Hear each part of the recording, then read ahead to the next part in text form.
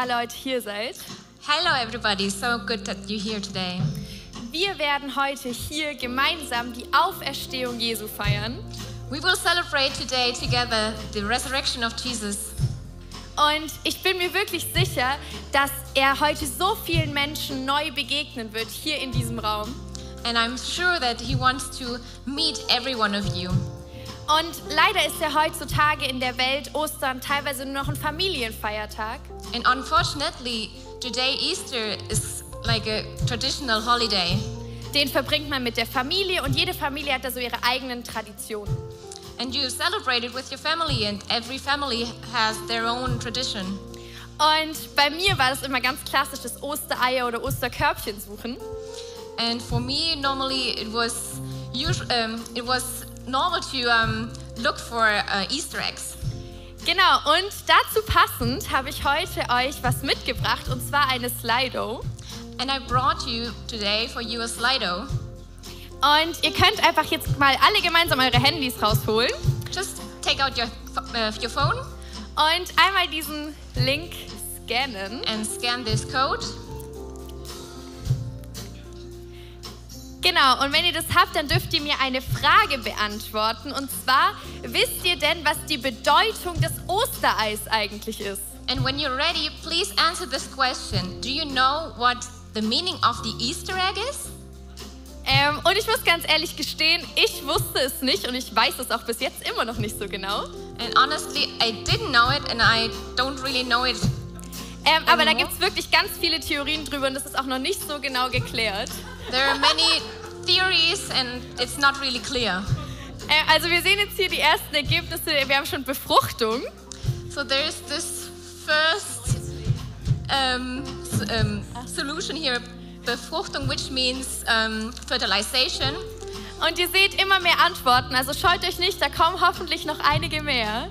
So please enter what you think, your solution. Okay, ich glaube, wir sehen jetzt schon das Größte, was wir da sehen, das ist das, was von euch am meisten geantwortet wurde. So the biggest solution, Leben, is what most of you answered. Genau, und ich glaube, Leben fasst es ganz gut zusammen. Es gibt wirklich ganz, ganz viele Theorien. Da könnt ihr vielleicht auch heute Abend, wenn ihr nach Hause kommt, noch mal ein bisschen nachgoogeln und euch ein bisschen informieren, wenn ihr Lust drauf habt. And I think Leben, so life, is kind of like the best answer you can give for this Easter egg meaning. And I think there is a lot to think about this meaning. Genau, und ich habe euch noch eine Frage mitgebracht. Das heißt, ihr dürft eure Handys schon wieder rausholen and und nochmal scannen. Another question for you. So take out your phone again. Und zwar die Frage ist diesmal, was ist Ostern für dich? And the question is, what is Easter for you? Und ich kann nur für mich sprechen, Ostern ist für mich einfach ein Gefühl der Hoffnung. So Easter for me is a feeling of hope. Und wir sehen jetzt hier schon die Vergebung, die Auferstehung, die Erlösung. So we have forgiveness, resurrection. Yes, resurrection is the biggest one. Yes, und wir haben auch noch eben diesen Sieg Jesu und das finde ich ganz besonders toll, weil einfach, ja, Gott gesiegt hat in diesem Moment. Und ja, ihr seht die Antworten alle selber. And there is one that was the victory of Jesus, and I think that's one of the most important. And so you saw many solutions there. Genau, und ihr habt wirklich jetzt gesehen, es waren wirklich total spannende Antworten dabei. Und ihr könnt ja vielleicht auch noch mal ein bisschen weiter drüber nachdenken, jetzt wenn ihr in den Worship geht. Und wir werden jetzt nämlich heute gemeinsam wirklich einen Abend des Worships haben. Yes. So, yes, we want to have a night of worship with you. So think about the solutions you just saw on the Slido. Think about what Easter means to you. Und wir werden auch noch eine kurze Short Message hören. And we will have a short message. Und jetzt lasst uns doch gemeinsam aufstehen und Jesus alle Ehre geben. Get up.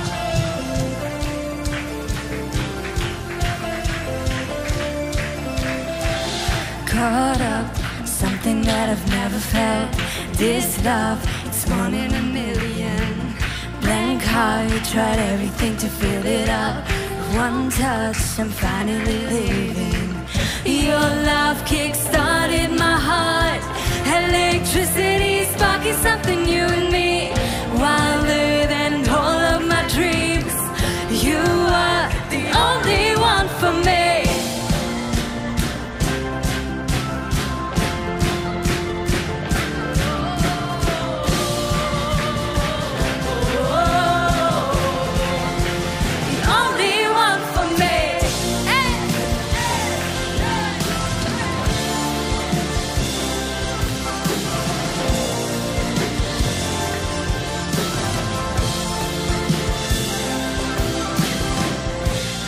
Wide, I'm living in a different light. Swept up, I'm calling a free fall. Set right, you and I realize, and it's never ending. Your love kick-started my heart. Electricity sparking something new in me. Wilder than all of my dreams.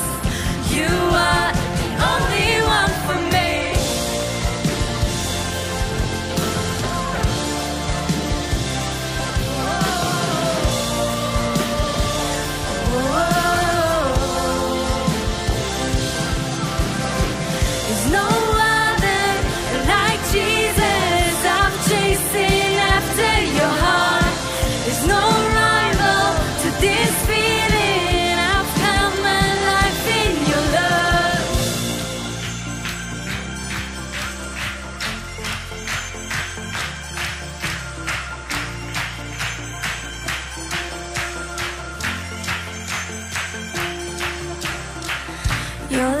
Kick-started my heart. Electricity sparking something new in me. Wilder than all of my dreams. You are the only one for me. Your love kick-started my heart. Electricity sparking something new in me. Wilder than all of my dreams. You are the only one for me.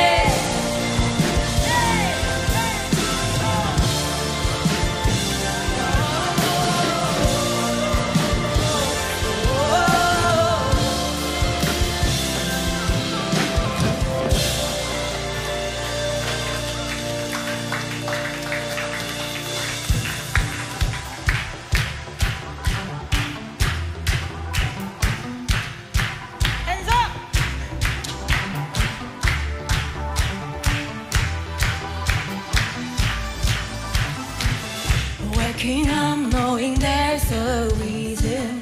All my dreams come alive. Life is for living with you. I made my decision. You lift me up, fill my eyes with wonder. Forever young in your love, this freedom's untainted. With you, no moment is wasted. Hands up, let's go! See the sunlight bursting through the clouds, black and white, turns to color all around. All is new, in the Savior I am found. This is living now.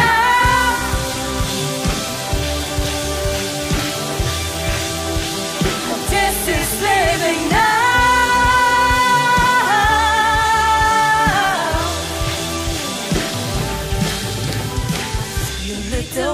Cause you're right beside me. In your love I'm complete. This life is like living with you. Life is created, I choose. See the sun now bursting through the clouds, black and white, turns to color all around. All is new, in the Savior I am found. Come on, this is living now.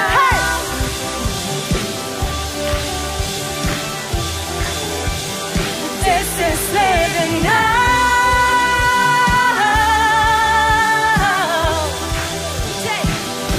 You take me higher than I've been before. It's your perfect love that seals me so. God, your freedom is an open door. You are everything I want and more. Maybe I don't really know what living is. Is it love? If it was, am I living it? Do I live in it? So astounding. Love's an ocean, you could drown in. Sweet embrace, a lovely taste, a taste of sea. I'm on the greatest place to be. It means I'll never need an umbrella. Cool in the cold, in the hot weather, whether or never I ever understand. I'm a man in the hands of great plans, to stand of faith in life. I've never known to touch it, still I stop my clutch. Like what's the dream of, what's the hope in?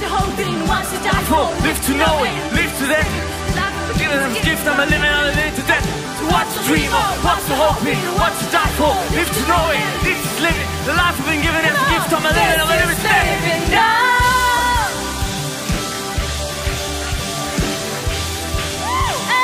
This is living up.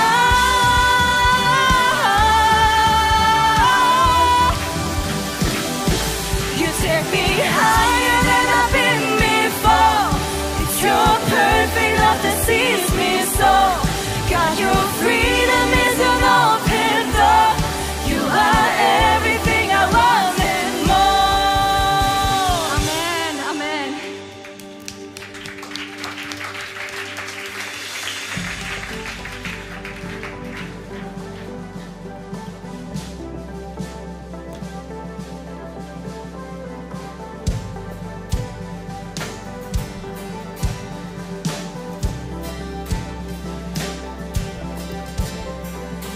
Just one word, you calm the storm that surrounds me. Just one word, the darkness has to retreat. Just one touch, I feel the presence of heaven. Just one touch, my eyes are open to see. My heart can't help but believe. Come on! There's nothing that our God can do. There's not a mountain that He can move. Oh, praise the name that makes a way. There's nothing that our God can do. Just one word, you cleave what's broken inside me. It's just one word, and you revive every dream. Just one touch, I feel the power of heaven. Jesus, it's just one touch, my eyes were open to see. My heart can't help but believe. There's nothing that our God can do. Hey! There's not a mountain that He can move. Oh, praise the name that makes a way. There's nothing that our God can do. Oh, there's nothing that our God can do. There's not a prison wall He can't break through.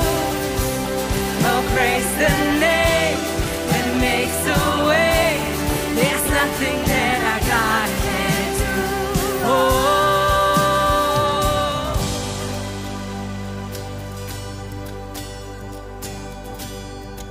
Let's sing this together.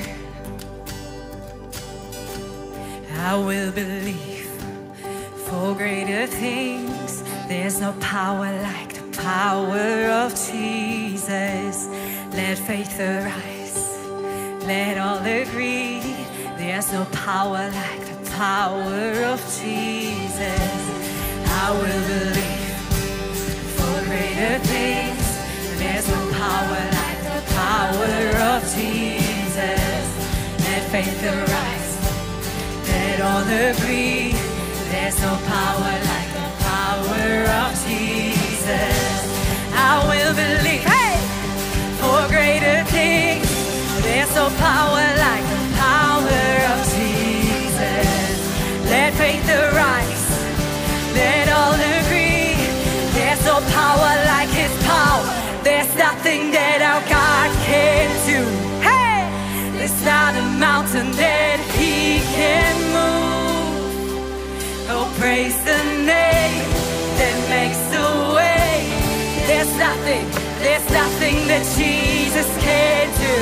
There's nothing that our God can do. There's not a prison wall he can't break through.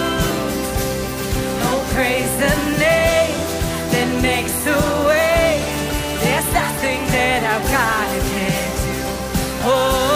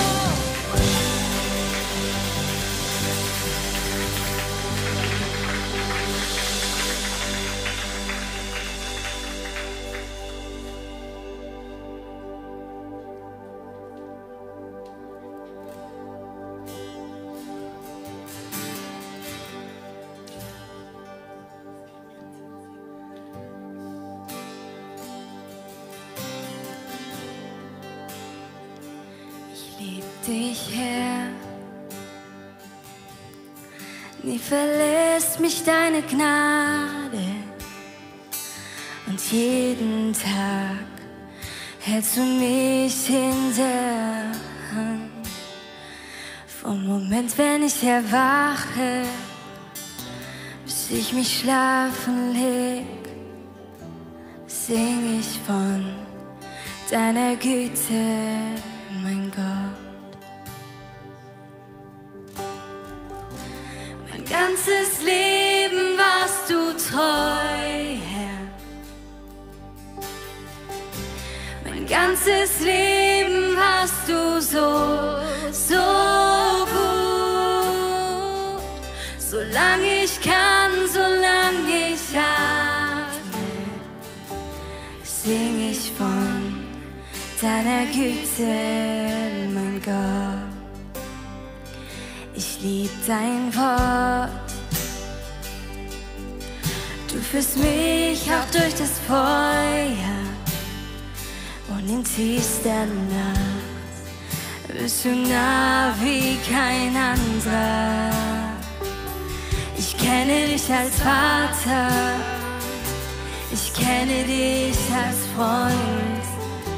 Ich lebe in deiner Güte, mein Gott. Sing mit mir. Mein ganzes Leben warst du treu. Mein ganzes Leben warst du so gut. Solange ich kann, solange ich atme, sing ich von deiner Güte, mein Gott. Deine Güte, sie jagt mir nach, sie jagt mir immer nach. Deine Güte, sie jagt mir nach, sie jagt mir immer nach. Alles, was ich bin, leg ich vor dich hin, ich gebe alles dir. Deine Güte, sie jagt mir nach, sie jagt mir immer nach. Deine Güte, sie jagt mir nach, sie jagt mir immer nach. Deine Güte, sie jagt mir nach, sie jagt mir immer nach. Alles, was ich bin, leg ich vor dich hin, ich gebe alles dir.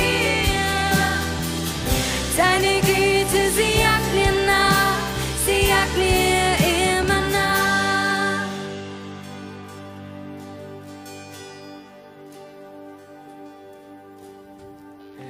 Mein ganzes Leben warst du treu, Herr.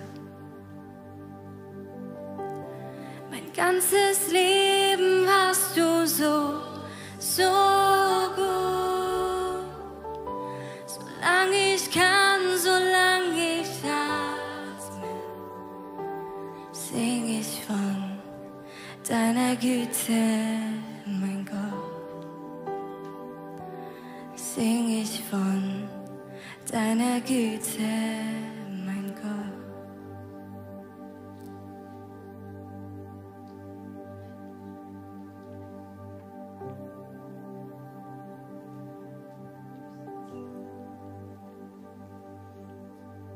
Am Mittag wurde es plötzlich im ganzen Land dunkel. Die Finsternis dauerte 3 Stunden. In dieser Zeit war die Sonne nicht zu sehen. Dann zerriss im Tempel der Vorhang vor dem Allerheiligsten mitten in 2. Und Jesus rief laut: Vater, in deine Hände lege ich meinen Geist. Mit diesen Worten starb er.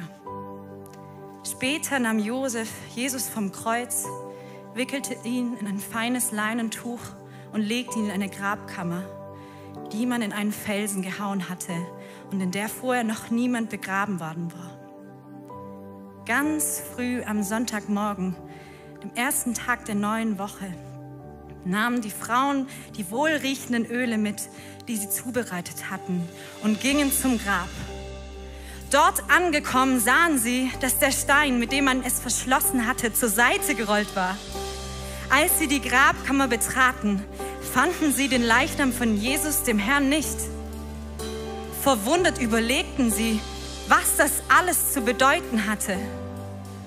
Und plötzlich traten 2 Männer in glänzend weißen Kleidern zu ihnen.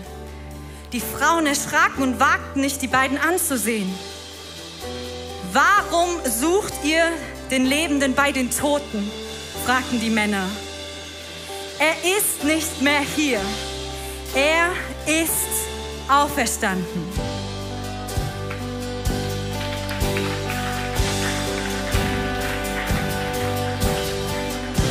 Mein ganzes Leben hast du treu. Sing das, wenn du das glaubst. Mein ganzes Leben hast du so gut. Solange ich kann, solange ich atme, sing ich von deiner Güte, mein Gott. Mein ganzes Leben, mein ganzes Leben hast du treu. Jesus, mein ganzes Leben hast du so gut. Solange ich kann, solange ich atme, sing ich von deiner Güte, mein Gott. Sing ich von deiner Güte, mein Gott.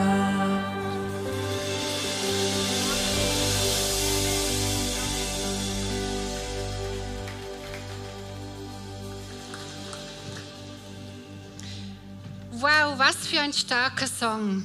Wow, what a powerful song. Seine Güte, sie jagt mir nach, sie jagt dir nach.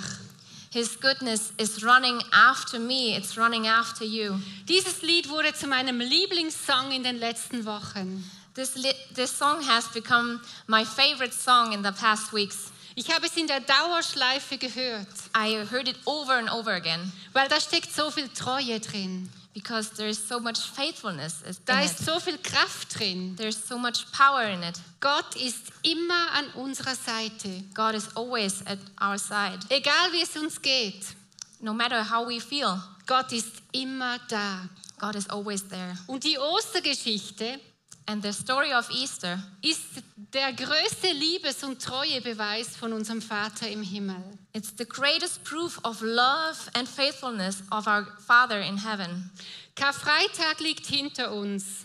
Good Friday is behind us. Das war gestern. It was yesterday. Und heute ist Ostersamstag. And today it's Easter Saturday. Aber morgen wird es Ostersonntag. But tomorrow it will be Easter Sunday. Und da feiern wir die Auferstehung. And we will celebrate the resurrection. Diese 3 Tage gehören zur Osterzeit. These 3 days belong to the Easter time. Der erste Tag, der Karfreitag, The first day, Good Friday, da ist Jesus gestorben am Kreuz. Jesus died at the cross. Und er musste die Maximalstrafe auf sich nehmen. And he received the maximum sentence. Er wurde außerhalb der Stadt hingerichtet. He died outside of the city. Früher haben die Menschen die Opfer außerhalb der Stadt verbrannt. Back then, sacrificial animals were burned outside of the city. Es ist der Tag der Trauer. It was a day of mourning. Der erste Tag ist der Tag der Trauer. The first day is the day of mourning. Und heute sind wir jetzt am zweiten Tag. And today we're on the second day. Es ist der Tag der Enttäuschung. It's the day of disappointment. Es gibt Fragen. There are questions. Warum musste das geschehen? Why did that have to happen? Da ist die Enttäuschung. There is desperation, disappointment. Oder vielleicht sogar die Verzweiflung. Desperation. Aber morgen, da kommt der Ostersonntag. But tomorrow there will be Easter Sunday. Der dritte Tag ist der Tag der Freude. The third day is the day of joy, Der Auferstehung. of resurrection, Des Lebens. of life. Und da ist so viel Kraft mit drin. And there is so much power in it. Wir haben es gerade in dieser Geschichte gehört. We just heard it in the story. Die Ostergeschichte hat so viel Kraft. The story of Easter, it has so much power. Lasst uns jetzt einen Moment Zeit nehmen Let's take a moment und über diese 3 Dinge nachdenken. and think about these 3 things. Trauer, Enttäuschung und Freude. Mourning, disappointment, and joy. Der zweite Tag ist mittendrin. The second day is in between. Und da sind wir heute. Es ist Samstag. And this is today, it's Saturday. Es ist der Tag der Enttäuschung. It's the day of disappointment. Vielleicht war die ganze Woche für dich eine Enttäuschung. Maybe the past week was a total disappointment for you. Vielleicht wurdest du enttäuscht von Menschen, Maybe you were disappointed by people, von Situationen by situations, oder von Resultaten. or by results. Ich habe passend zu diesem Tag 2 eine Geschichte ausgewählt. I have chosen a story that goes with this day too. Es ist die Geschichte von den Emmaus-Jüngern. It's the story of the Emmaus disciples. Vielleicht kennst du die Geschichte. Maybe you know it. Da waren 2 Jünger unterwegs nach Emmaus. There are 2 disciples on their way to Emmaus. Die Strecke war 11 Kilometer lang They had to walk a distance of 11 kilometers, und die 2 Jünger waren enttäuscht. and the 2 disciples were disappointed. Es heißt in der Geschichte, am selben Tag gingen 2 Jünger nach Emmaus, einem Dorf 11 Kilometer von Jerusalem entfernt. Unterwegs sprachen sie miteinander über die Ereignisse der vergangenen Tage. And it says, now that same day, 2 of them were going to a village called Emmaus, about 7 miles from Jerusalem. They were talking with each other about everything that had happened. Sie waren enttäuscht. They were disappointed. Ihr geliebter Jesus ist gestorben. Their beloved Jesus died. Im Text können wir sehen, dass der eine Kleopas hieß. And we know that one of them was Cleopas. Da war eine Frau unterhalb des Kreuzes, als Jesus starb. There was one woman below the cross where Jesus died. Und Johannes nannte sie Maria. And John called her Mary. Man nimmt an, dass das die Tante von Jesus war. And it is believed that it was Jesus' aunt. Und man hat herausgefunden, dass Kleopas wahrscheinlich der Ehemann von ihr war.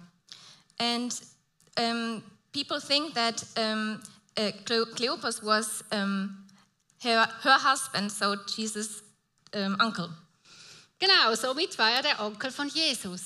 Yes, it was Jesus' uncle. Good job! Yes. Macht ihr mal einen Applaus, sie macht das super. Laut dem biblischen Text muss es am Ostersonntag gewesen sein. So the scripture says it must have been on Easter Sunday, Am Nachmittag. probably in the afternoon, Weil sie sagten, am selben Tag gingen die nach Emmaus. because they said it was the same day when they went to Emmaus, Aber sie waren enttäuscht, but they were disappointed weil ihre Gedanken waren immer noch beim Karfreitag. because their thoughts were still with Good Friday. Sie haben so gehofft, dass Jesus ihr Retter ist. They had hope that Jesus was their Messiah, Und jetzt ist er tot. and now he was dead. Während sie sich unterhielten und nachdachten, kam Jesus selbst hinzu und ging mit ihnen. Aber sie, wie mit Blindheit geschlagen, erkannten ihn nicht. And as they talked and discussed these things with each other, Jesus himself came up and walked along with them, but they were kept from recognizing him. Mir gefällt diese Geschichte. I like this story. Jesus geht als Wanderer einfach mit. Jesus just goes with them like a hiker. So genial. It's genius. Man könnte sich fragen, warum geht er nicht zuerst nach Jerusalem One might ask, why doesn't he go first to Jerusalem, zu seinen 11 anderen Jüngern? to his 11 other disciples? Kleopas und sein Freund waren nämlich vom erweiterten Kreis der Jünger. Cleopas and his friend, they were from the outer circle of the disciples. Es zeigt uns, It shows us dass Jesus zu den unscheinbaren Menschen geht. that Jesus wants to meet the unnoticeable people. Für Jesus ist jeder Mensch wichtig. All people are important to Jesus. Auch du bist ihm total wichtig. Even you are very important to Jesus. Und Jesus macht das so schön. And Jesus shows it here so nicely. Er geht mit den Emmaus-Jüngern mit. He walks with these Emmaus disciples. Ich habe euch heute ein Bild mitgebracht. I have brought a picture for you. Momentan mache ich eine Weiterbildung für Coaching. At the moment, I'm training to be a coach. Und da musste ich lernen, ein Pferd zu führen. And I had to learn how to lead a horse. Weil wenn man ein Pferd führt, Because when you lead a horse, kannst du ganz viel lernen für den Umgang mit Menschen. you can also learn how to lead people. Meine Aufgabe war es, das Pferd durch einen Parcours zu führen. My task was to walk with this horse around. Und ich sag's euch, am Anfang, ich habe alles falsch gemacht. And I tell you, I did everything wrong at the beginning. Ich ging voraus I walked ahead und zog das Pferd hinterher and pulled the horse behind me, und es war nicht motiviert. and it wasn't motivated at all. Bis ich realisiert habe, Until I realized ich mache das falsch. I'm doing it wrong. Ich musste neben dem Pferd hergehen. I had to walk beside the horse, Und ich musste meinen Arm nach vorne legen and I had to bring my arm in front of it und dem Pferd den Weg zeigen. to show the horse the way. Und als ich das kapiert habe, And when I realized that, hey, das Pferd ist mit mir mitgegangen. the horse walked with me. Wir sind einen perfekten Parcours gelaufen zusammen. We did a perfect round. Und wisst ihr was? And you know what? Jesus hat uns das gezeigt. Jesus showed it to us. Er ist mit den Jüngern mitgelaufen. He walked with these disciples along. Er war sich nicht zu schade, ein Wanderer zu werden. He didn't care about being a hiker. Und genauso ist Jesus heute mit uns unterwegs. And Jesus walks with us today. Er ist an deiner Seite. He's by your side. Er möchte dir den Weg zeigen. He wants to show you the way. Er möchte dir auch neue Wege zeigen. He wants to show you new ways. Und so waren also diese Jünger unterwegs. And these disciples were on their way, Und sie haben Jesus nicht erkannt. but they didn't recognize him. Sie haben nicht gemerkt, dass dieser Wanderer Jesus ist. They didn't notice it was Jesus. Genauso hat übrigens auch Maria am Grab Jesus nicht erkannt zuerst. Just like Mary didn't recognize him at the grave at first. Erst als er gesprochen hatte. Just when he talked. Oder später die Jünger am Ufer.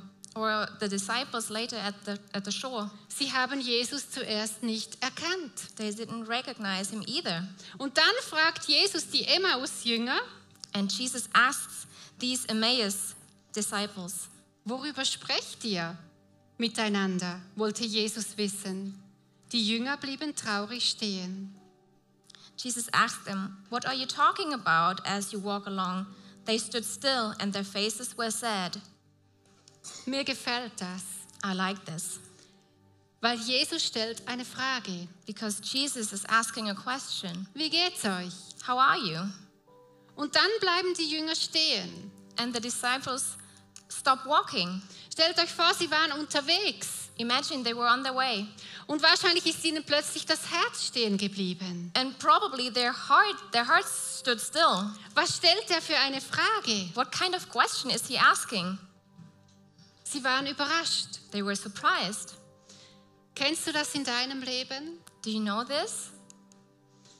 Da wirst du enttäuscht You're disappointed und dein Herz bleibt stehen. and your heart stands still. Und das ist ein entscheidender Moment. And that's a crucial moment Weil in diesem Moment können wir stehen bleiben. because we can stand still in this moment. Wir können sitzen bleiben. We can stay seated. Wir können im Selbstmitleid versinken. We can wallow in self-pity.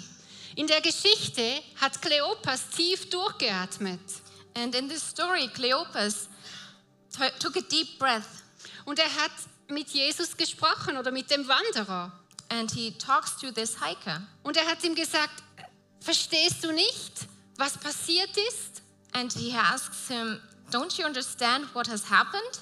Und in diesem Moment, das finde ich so schön in dieser Geschichte, And in this moment, I like this very much about this story. Jesus lacht ihn nicht aus, Jesus doesn't laugh at him, sondern er stellt eine weitere Frage. but he asks another question. Er fragt, was meint ihr? He asks, what do you mean? Fragen sind so kostbar. Questions are so valuable. Jesus hat ihnen Zeit gelassen.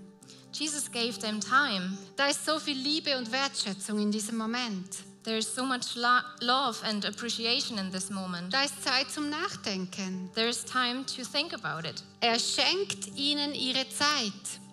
He's giving them his time. Und wisst ihr, Jesus selber ist ein Geschenk von Gott an uns. And you know, Jesus himself is a gift from God to us. In der Antike war ein Geschenk etwas ganz Besonderes. In ancient times, a gift was something very special. Es war immer eine Wohltat, die mit einer Beziehungseinladung verbunden war. It was a good deed that was always connected with an invitation. Und wenn diese Einladung angenommen wurde, And if this invitation was accepted, dann war das Geschenk erst wertvoll. only then the gift became precious. Jesus kam auf diese Welt als ein Geschenk für dich. Jesus came to earth as a gift to you. Die Rettungstat am Kreuz von Jesus ist ein Geschenk für dich.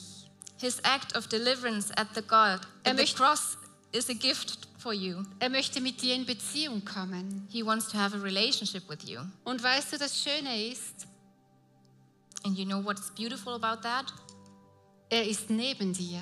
He's next to you. Er geht mit dir durchs Leben. He walks along with you Er through your life. interessiert sich, wie es dir geht. He's interested about how you feel. Er möchte mit dir in Verbindung treten. He wants to get connected with you.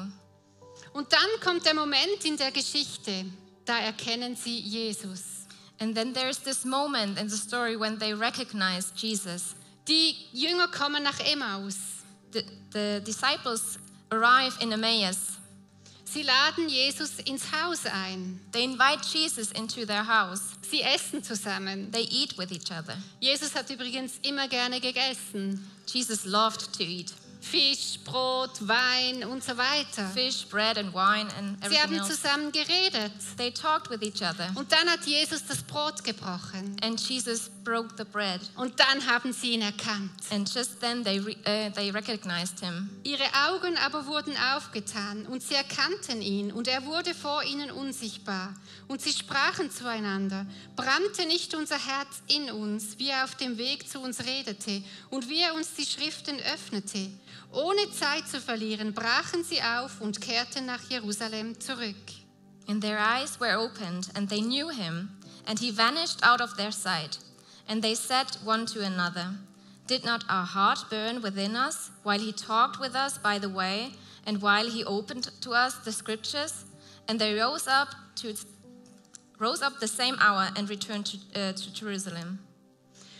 Da geschieht eine Begegnung tief in ihrem Herzen.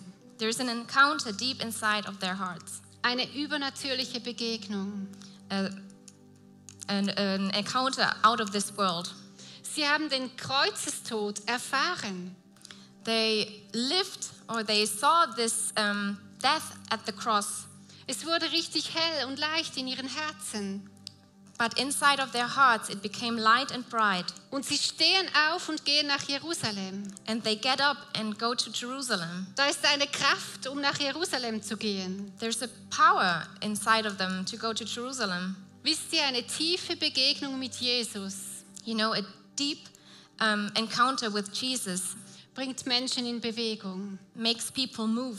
In der Auferstehung ist eine Kraft. In the resurrection there is power. Deshalb ist das Kreuz hier so stark beleuchtet jetzt. Because of this, the cross is lighted this way.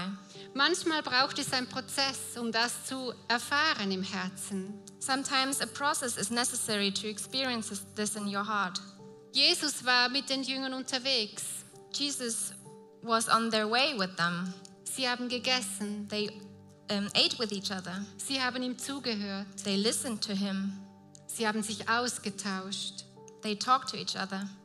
Und am Ende haben sie gemerkt, And at the end they noticed, Jesus ist schon längst bei uns. Jesus has been here all the time. Er ist nicht mehr am Kreuz. He is not at the cross anymore. Er ist auferstanden. He has resurrected. Er lebt. He is alive. Und diese Enttäuschung ist gewichen. And the disappointment is gone. Und genauso möchte Jesus jeden von uns von der Enttäuschung zur Freude führen. And that's how Jesus wants to lead us from disappointment to joy. Und da lade ich dich heute ein dazu. And I want to invite you to this. Lass dir Zeit. Take your time. Jesus ist an deiner Seite. Jesus is by your side. Er möchte heute Abend zu dir sprechen. He wants to talk to you Er today. kennt dich. He knows you. Er macht das liebevoll. He does that with all his love. Er macht das mit viel Wertschätzung. He does it with a lot of appreciation. Er möchte dein Herz zum Brennen bringen. He wants to make your heart burn. Und ich bin überzeugt, Jesus hat heute Worte für dich. And I'm sure Jesus has words for you. Er hat gute Gedanken für dich. He has good thoughts for you. Vielleicht eine Berufung für dich. Maybe a calling.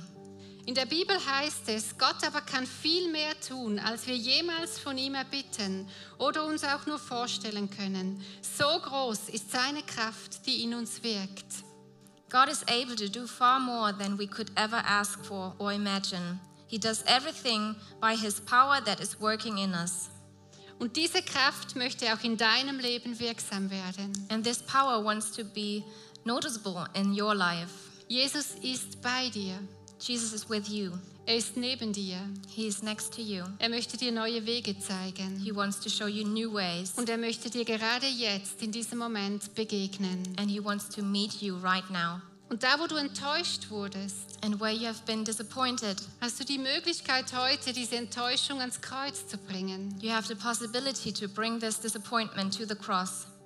Und Jesus möchte dir neue Freude schenken, And Jesus wants to give you new joy weil da ist Auferstehungskraft. because there's the power of resurrection. Da ist eine Freude, There's a joy die dir hilft, aufzustehen that helps you to get up und wieder weiterzugehen, and to go on, in die Zukunft zu sehen to look into the future und ganz viel göttliche Freude zu erleben. and to experience this divine joy.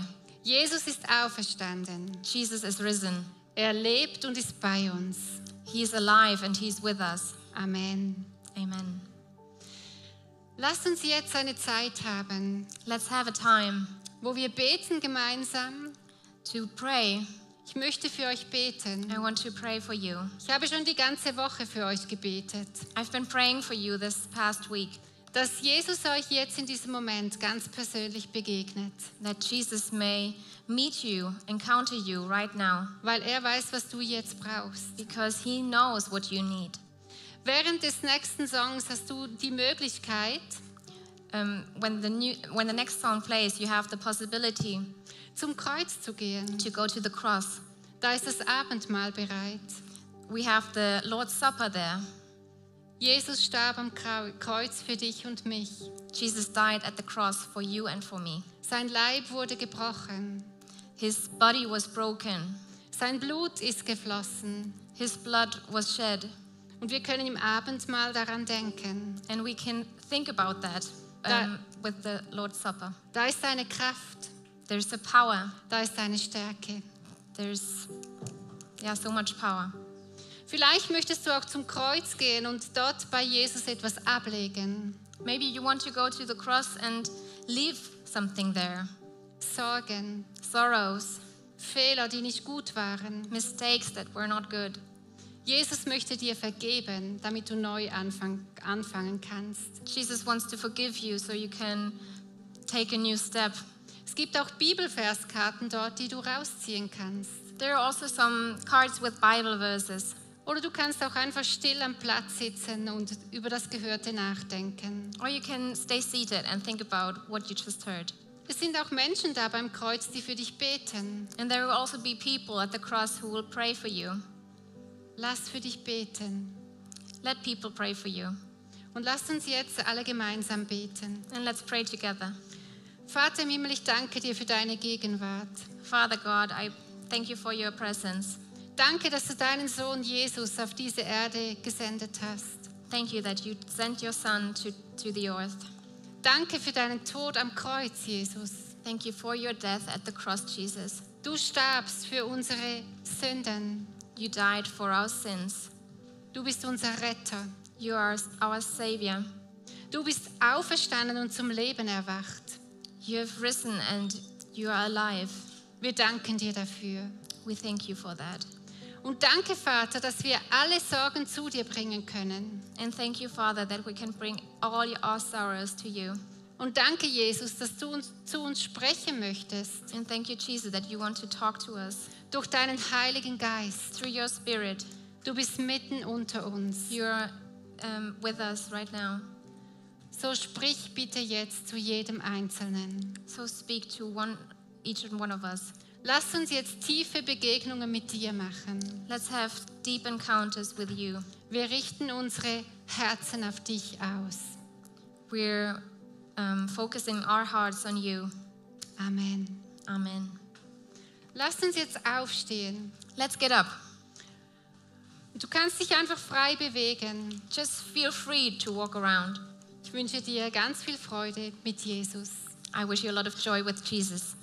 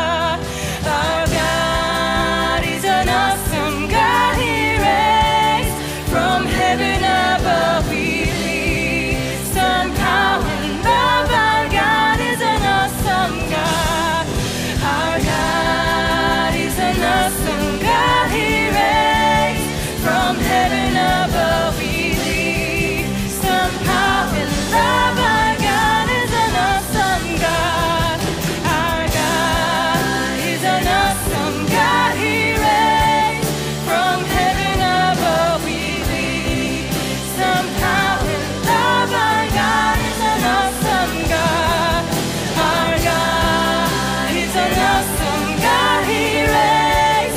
From heaven above we breathe. Stand proud in love of God. He's an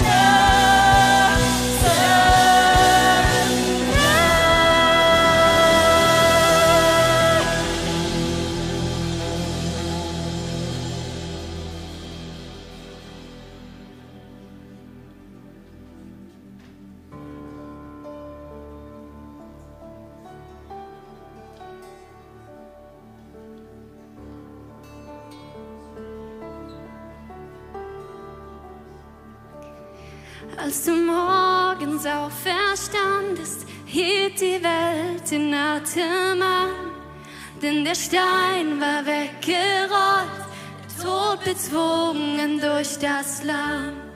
Tote stiegen aus den Gräbern, die Engel sahen staunend zu. Wer auch immer kommt zum Vater, und dessen Seele wird gesund. Und die Kirche war geboren, wurde durch den Geist entflammt. Ja, die Wahrheit alter Schriften, sie besteht jeden Kampf. Freiheit liegt in seinem Namen, unser Blut befreite mich. Und dann kam ein neues Leben, weil mich Jesus Christus liebt. Oh. Und preis den Vater, preis den Sohn, preis den Geist, eins auf dem Thron. Gott der Ehre, Majestät, preis den König aller Könige. Preis den Vater, preis den Sohn, preis den Geist, eins auf dem Thron. Gott der Ehre, Majestät, preis den König aller Könige. Geht, Kraft, kommt, der Feind weicht, weil mein Gott hier ist. Angst geht, Kraft kommt, der Feind weicht, weil mein Gott hier ist. Angst geht, Kraft kommt, der Feind weicht, weil mein Gott hier ist. Angst geht, Kraft kommt, der Feind weicht, weil mein Gott hier ist. Dein ist das Reich, dein ist die Kraft, Herrlichkeit siegt in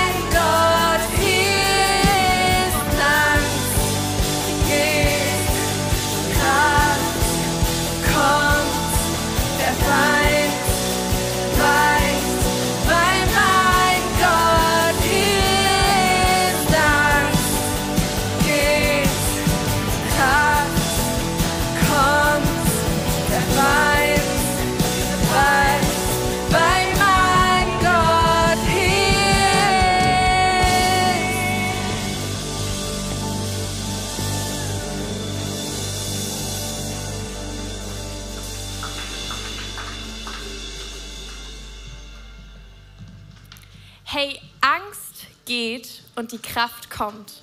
So fear goes and power comes. Und wir dürfen wissen, dass der Feind weichen muss, wenn wir Gott in unser Leben einladen.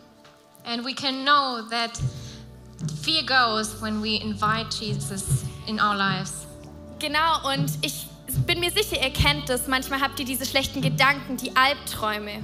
And I'm sure you know these moments when you have these bad thoughts and maybe even nightmares. Diese Gedanken, hey, ich bin nicht genug, ich reiche nicht aus. These thoughts that you're not enough and yes, and you have to give more. Genau, und wenn ihr dann Gott in euer Leben lasst, And when you let God inside of your hearts, dann müssen diese Ängste gehen, dann muss der Feind weichen. these fears have to go. The enemy has to go. Und ich möchte euch wirklich einladen, Gott in euer Leben zu lassen. And I want to invite you that to let God into your life. Und jetzt dürft ihr euch gern einmal alle wieder hinsetzen, And you denn may ich be habe seated. noch ein paar Ankündigungen zu machen. Entschuldigung. I have some announcements. Und zwar bekommt ihr gleich ein richtig cooles Geschenk von uns, wenn ihr rausgeht. You will get a gift from us when you go outside. Und zwar bekommt ihr so ein richtig cooles Armband und da sind so ein paar Zeichen drauf und die würde ich euch jetzt gerne kurz erklären. You will get a bracelet with some nice signs and I want to explain them to you. Genau, und wir haben jetzt einmal hier, seht ihr, das Herz. So you will see a heart. Und das zeigt euch, dass wir einen Gott haben, der uns liebt. Einen Gott, der dich liebt, genau dich. And that shows you that you have a God that loves you. Und er liebt dich unendlich und diese Liebe ist absolut bedingungslos.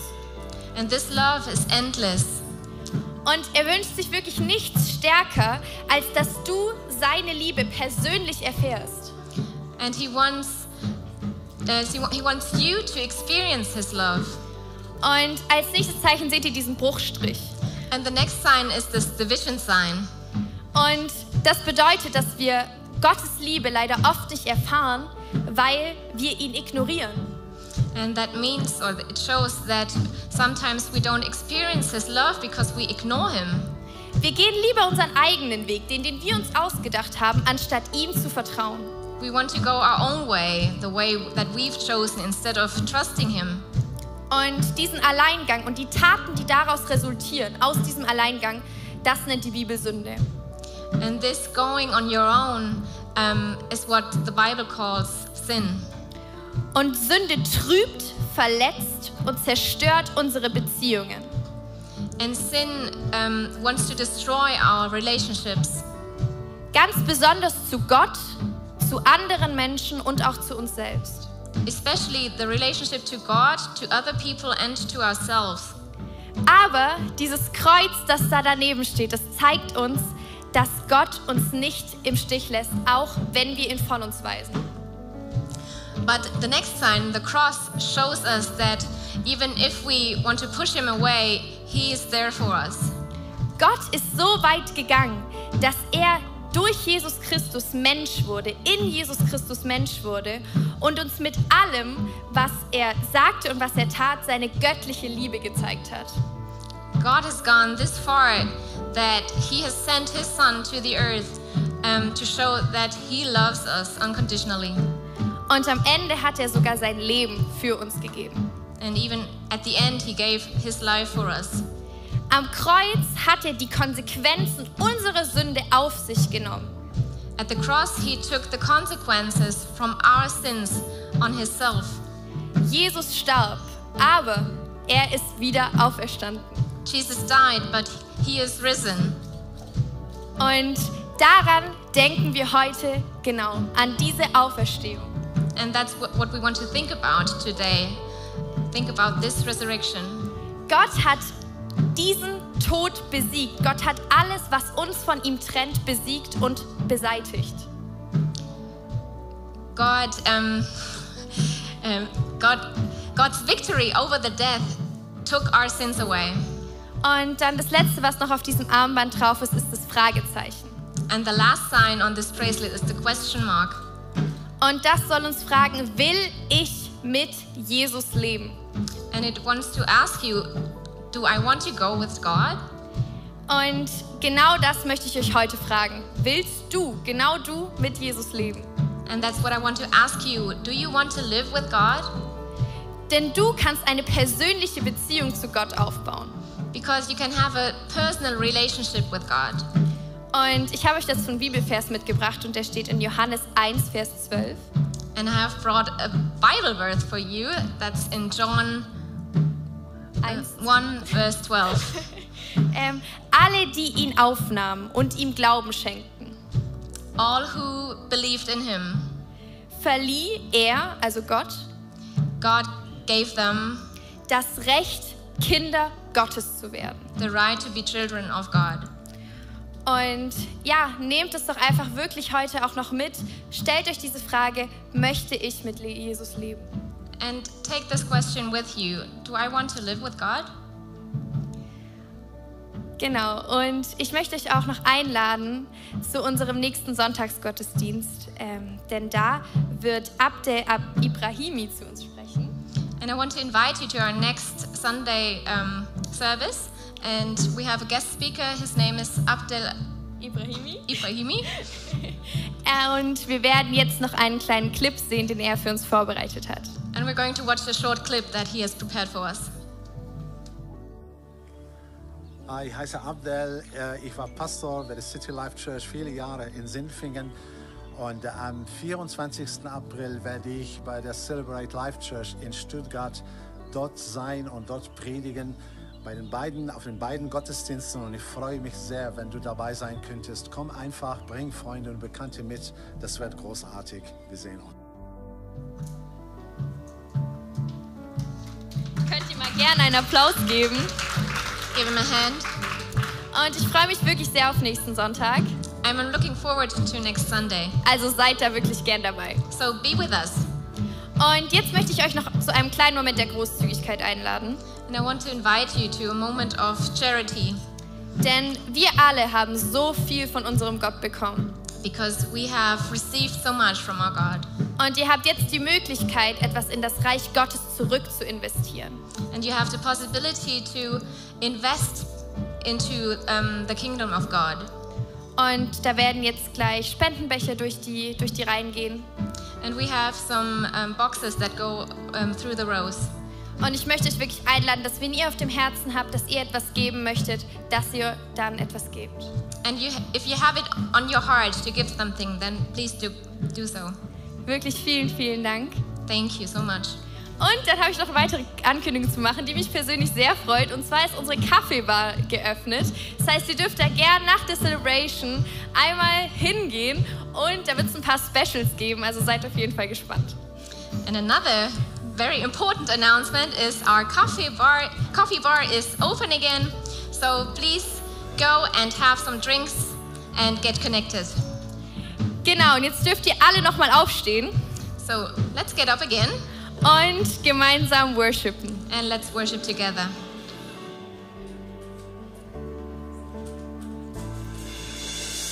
I won't forget the wonders of how you brought deliverance, the exodus of my heart. You found me, you freed me, held back the waters for my release. Oh Yahweh, you're the God. You're the God who fights for me, Lord of every victory. Hallelujah, hallelujah. You have torn apart the sea, you have led me through the deep. Hallelujah, hallelujah. A cloud by day is the sign that you are with me. A fire by night is the guiding light to my feet. You found me, you freed me, held back the waters for my release. Oh Yahweh, sing with me. You're the God who fights for me, Lord of every victory. Hallelujah, hallelujah.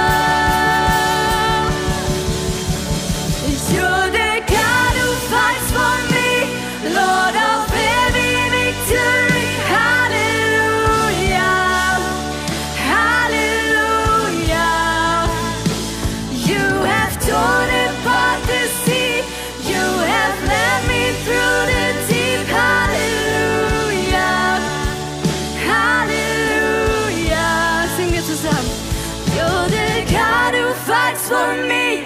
Lord of every victory, hallelujah, hallelujah.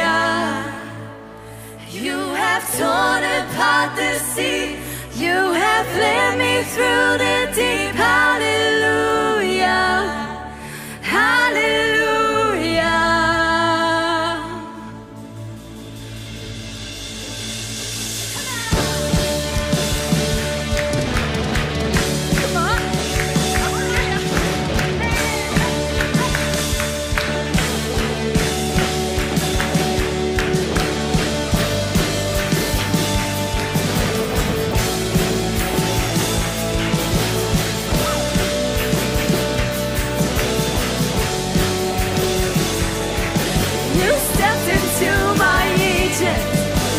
Took me by the head and you marched me out in freedom into the promised land.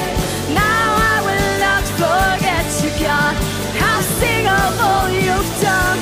And death is swallowed up forever by the fury of your love.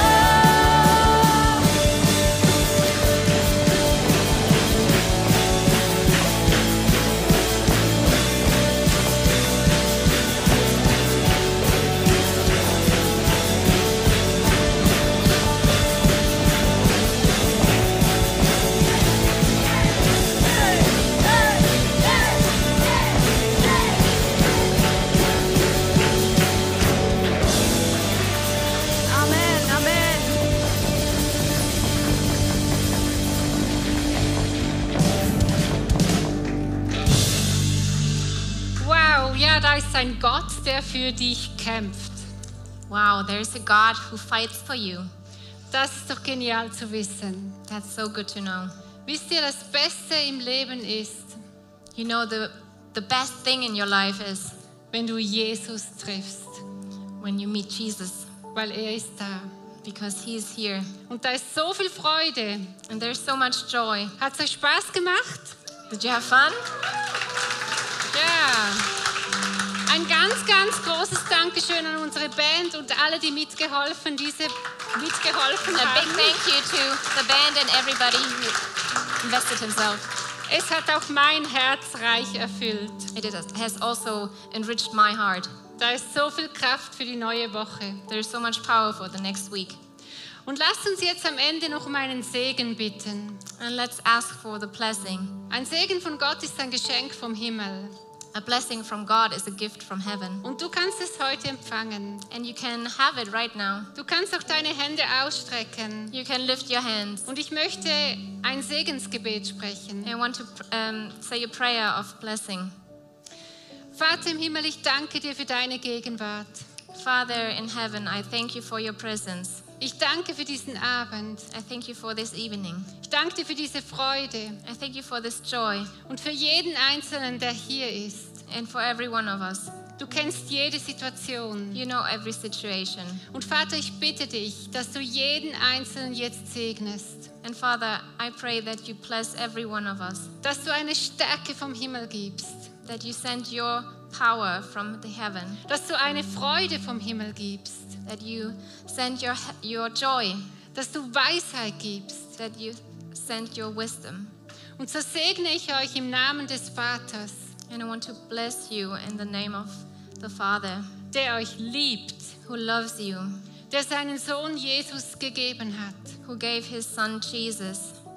Und ich segne euch im Namen von Jesus Christus, And I bless you in the name of Jesus, der gestorben ist für uns am Kreuz, who died at the cross for us, aber der zum Leben auferweckt ist but who has risen und der den größten Sieg gebracht hat and has brought the biggest victory in dein Leben hinein. into your life. Und ich segne euch im Namen vom Heiligen Geist, And I bless you in the name of the Holy Spirit, der euch führt und leitet, who leads you, der euch Weisheit schenkt, who gives you wisdom, der euch tröstet who consoles you, und der euch immer wieder ermutigt and who wants to encourage you und ganz viel Freude schenkt. and gives you a lot of joy. Amen. Amen. Seid reich gesegnet. Wir wünschen euch frohe Ostern. Be blessed. We want to wish you a happy Easter. Einen schönen Abend noch. A nice evening. Kommt an die Kaffeebar. Come to the coffee bar. Und habt noch Gemeinschaft. Have some community. Und nächsten Sonntag geht's weiter mit Celebration. And next Sunday we will see you in our Tschüss celebration. zusammen. Bye bye.